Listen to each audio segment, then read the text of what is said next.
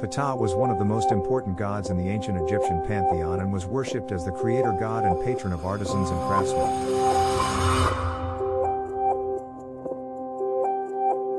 He was considered to be the god of crafts, sculpture, architecture, and fertility. Ptah was believed to have created the world through the power of his thoughts and words, and he was depicted as a mummified man wearing a skull cap and a collar, carrying the symbols of life, power, and stability.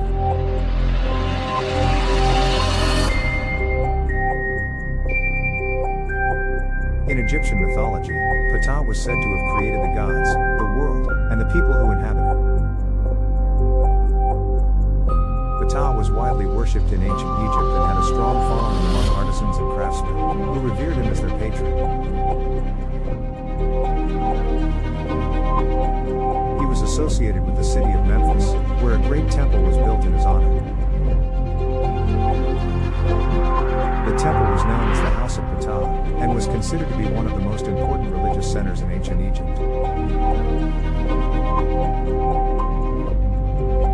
In addition to his role as the god of artisans and craftsmen, Ptah was also associated with fertility and was considered to be a fertility god.